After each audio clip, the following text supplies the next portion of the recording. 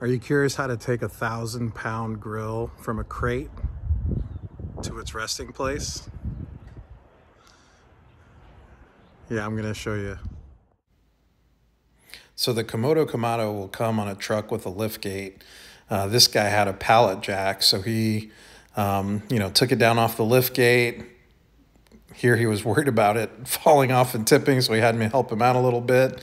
But you can see the plywood there. I just kind of Egyptian style got it back to the patio, and he moved it around and then left it perfectly positioned so I could put the ramp and then just slide it right onto the patio. So here's the crate that the Komodo Kamado came in. This is a 32-inch big bad, or is it a super big bad? I don't know. But I mean, even the damn crate is impressive. So there's a ramp up here, which is how I'll roll this thing off. And if you look at this side, you know, the ramp goes right there. So the idea is that this will roll right to its resting place on this patio here and join a couple of big green eggs in the patio. So I'll give you a little sneaky peek. It's a cobalt blue pebble. So things I haven't figured out yet is, like, how does it come off of there? So that's what I need to figure out. But for now, to get this crate apart, there's essentially 4 bolts, 2 on each corner. And you can see I've started working those out. These I got out already. And then on this side, there's, 4 more. And you can see the pallet got a little bit jacked up there, but yeah, custom made pallet. Even the pallet is impressive on this thing, so more to come.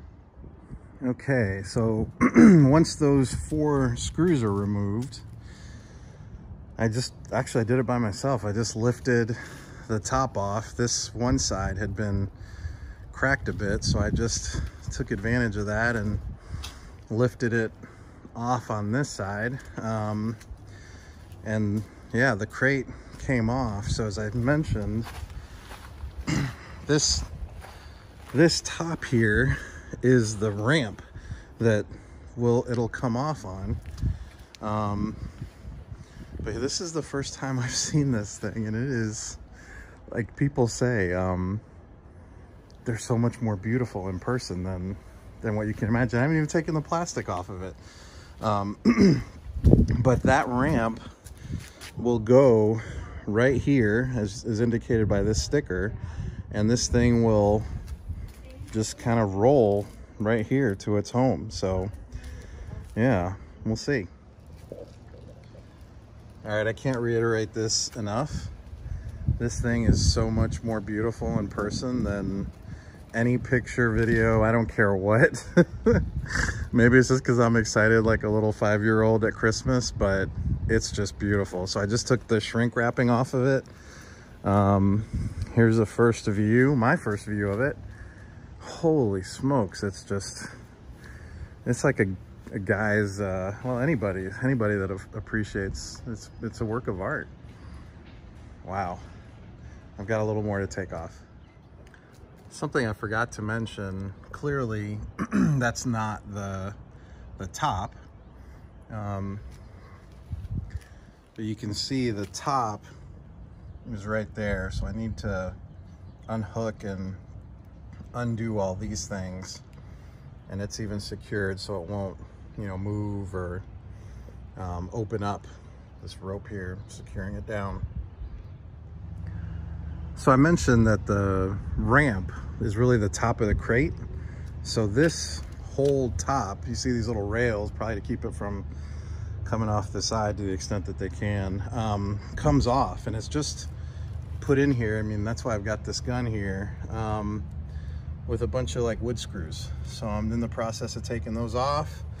This ramp will come off, yeah, next step in the process. So those 8 screws held this now ramp on here, and this is what you're seeing now is the top of the crate. So this isn't a cornhole set. You can see that is where the top of the grill kind of poked through there, and you know, this cross member here gave the crate rigidity and also protected the top. So even the damn crate is impressive.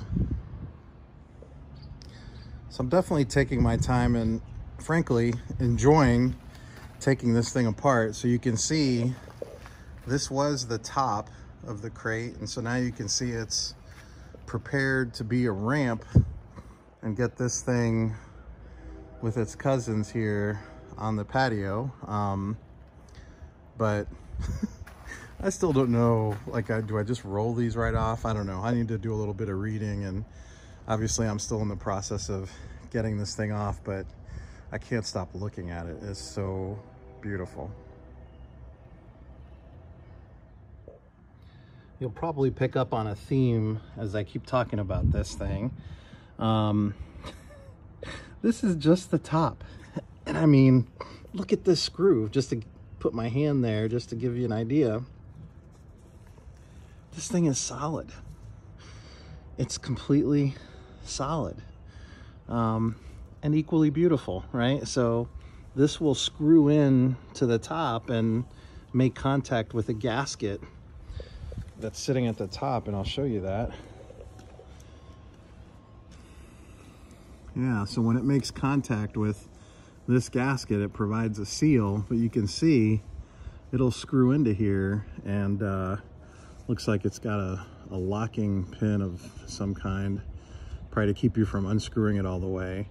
But holy smokes. Can you say it? I mean, can I say it too many times? Just beautiful. So the Kamado sits on a plywood box. You've got to take that apart. There's a crowbar that's included. Some of those retaining straps and ropes and things, you take those completely off. I took off the front and then took off the rear, and then was able to just slide it right on down the ramp, no problem. All right, so obviously slid right down the ramp, no issue. I think I was more worried than anything else, but it worked out just fine. Oh look, there's a little piece of the crate. I don't know if I'm gonna leave that up there or not, but it looks awfully nice. And yeah, this thing comes with a lot of stuff, so I'm still trying to figure out how to keep all this stuff. I just actually got done making some chicken thighs on this, and oh my gosh, it's amazing. Just a great tool. See you next time.